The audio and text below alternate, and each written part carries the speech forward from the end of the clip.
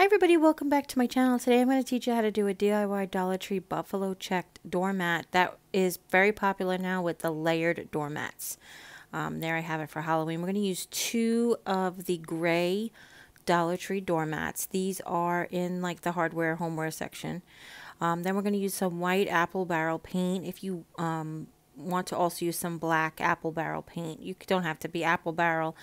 It actually, if you have house paint, that might be good. We're going to use some of duct tape as well. Carpet tape would be better, but they don't sell carpet tape at the Dollar Tree. And I just wanted to show you really quick that there is sort of a, these will meet up properly the way that they're cut. So just be mindful. One has a stripe right at the very, very edge, and it butts up to one that doesn't have a stripe at the very edge. So I just wanted to make sure that I tell you that before we continue on. All right, and then I flip them over, making sure I keep them together the best I can. And I'm using my table as like a square. Basically making sure I line up a rug to the right and I line up the both rugs to the bottom. And then if you don't have anybody to help you, just grab a couple of little pieces of tape to hold the sides together while you tape down the seam. I chose to do 3 pieces of tape, and then I went back after I was done painting it and I followed across with 2 pieces of tape across. But I knew that there was a chance that the paint would, the wetness would come through the rug, so I wanted to leave that to the very end. So now what I'm doing is I'm squaring off the bottom. So both of these rugs have curved edges, and when you meet them together, it does leave like a little W, you know, butt crack. I don't know what to talk, cleavage. I don't know at the bottom when you meet them. So I'm taking the straight edge. I'm marking the straight edge. I actually took the ruler to mark the, basically level from the bottom. And then I took the piece of tape just to help me mark it straight across. And this box cutter is the one from the Dollar Tree. It is the best utility knife, I'm telling you. I did snap a new blade for this project, but it went through these rugs like butter. Now, you can do the top as well. It is entirely up to you. I wanted to make this rug for me for the layered look that's very popular right now, where you put your doormat on top of another bigger doormat, and buffalo check or stripe or different textures, whatever you like, is what they're putting down on the bottom layer. And I knew I was going to do that, so I didn't have to worry about the top portion because my top rug was going to cover it. But you go ahead and do that if you want. You can also do this much bigger if your door allows, but I didn't. So we're going to use the same square sponge that we made for the autumn video. I want to link that instructions in the description box, that video in the description box down below. But the buffalo check farmhouse sign that we made that says thankful, we took 3 of the Jenga blocks, glued them together, and then took a foam brush, cut it apart, and made basically a stamp. So each one of these squares is going to be 4 stamps. That's the size that I wanted. So I wanted to tell you guys that you could do the masking tape technique where you could mask off the stripes, 2 widths of masking tape, and then you can fill in your squares. You can do that if you want to. Just keep in mind that you know that the gray of the rug is what is going to be the gray of where the black crosses the white. Okay, so we only have to paint on the white squares and the black squares. All right. Now, so I messed up on the last thing I did, but I'm telling you now that this is how you're doing it. But we're going to do, you can do a whole row of white, and then basically you're going to skip a row, and then you're going to continue with white. The reason I did this is I wouldn't have to keep washing the square. So what I ended up doing was I took a piece of paper that was the size, I basically stamped the first one in the middle. I showed my little finger there to show you that I was in the middle of the 2 rugs. And then I took a piece of paper, like cardstock. It actually is a piece of photo paper. And I made it approximately the same size as the stamped area so that I can use it as a negative space cover. So I made a square, I put the thing down, I went on the other side of the square, and I made my next square.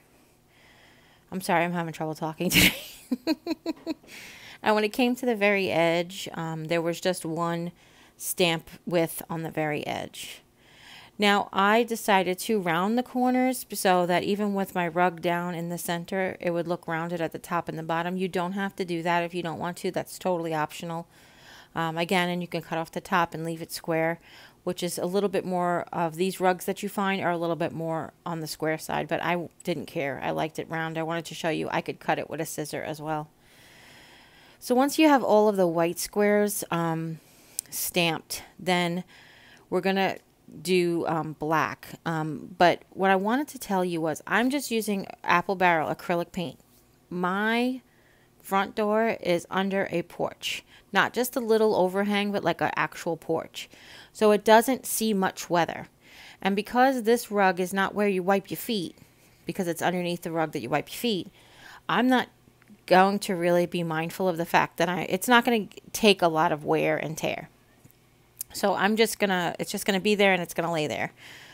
If you're planning on using this just as a rug, then you might want to go with an outdoor latex paint, like house paint. And they do sell them at Walmart, and they do sell it at all of your hardware stores will sell paint. And you can get some mixed in black. You can get it mixed in gray. You can get it mixed in white. I mean, not mixed in white, but usually they have white available. That's what I would do if this was what I was doing with it. You can also use 97-cent spray paint from Walmart, but you'll have to do some masking for that for sure. Okay? So now I'm just going in with the same, with the black paint.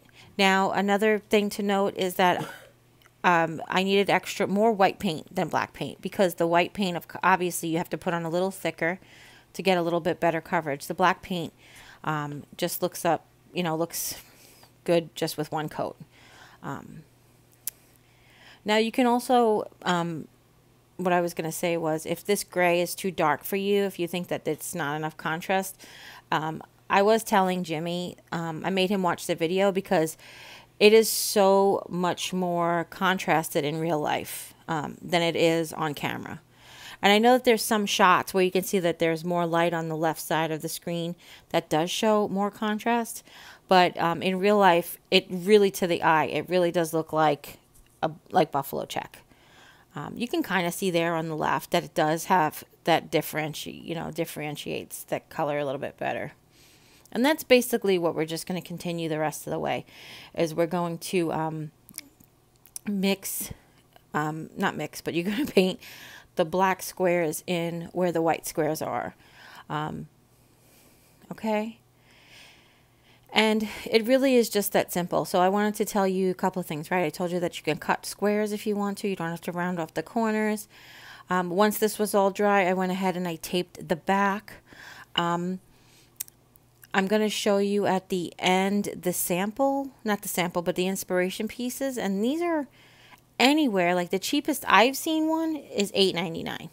So obviously I made this for $2, and even if you bought brand new bottles of paint, like the 50-cent bottles of paint each, $3. And even if you had to buy a brand new duct tape, $4.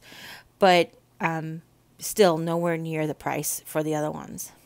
Okay? And even if you had to make the sponge, we're still only up to $6. So that's why I thought I would share this guy with you. And I was just really wanted one for myself, and they were more money than I can afford at the time. So that's it. Here it is for, oh, sorry, that's a little squishy. So here it is, and you can see the contrast much better up close, right? Want to put a little light on the situation. And that's it. It is so easy.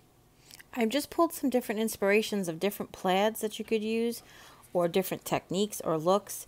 This is how it looks with the look is really with a core mat, a light color. But of course it's Halloween. I should have taken out my regular mat. But I wanted to show you that when you look online, they show you different examples. You can get, like I said, plaids or checks, whatever kind of pattern that you like underneath it. Here is one that's a really, really light buffalo check, almost like reverse buffalo check it looks like, right, with the white underneath it. And here it is with just a really pretty hello rug underneath it as well. So that's it, everybody. I hope you really enjoyed this tutorial. If you do, give it a thumbs up. If you have any questions at all, leave them in the comments down below. Don't forget to share with friends and family. Anybody you know might be interested in making this for their home or for a gift, and even just simulating the style. And if you haven't yet, click subscribe, and when you do, a little bell will pop up. When you ring that bell, YouTube will let you know whenever I upload a new video. And as always, you take care, God bless, and we'll see you next time. Bye.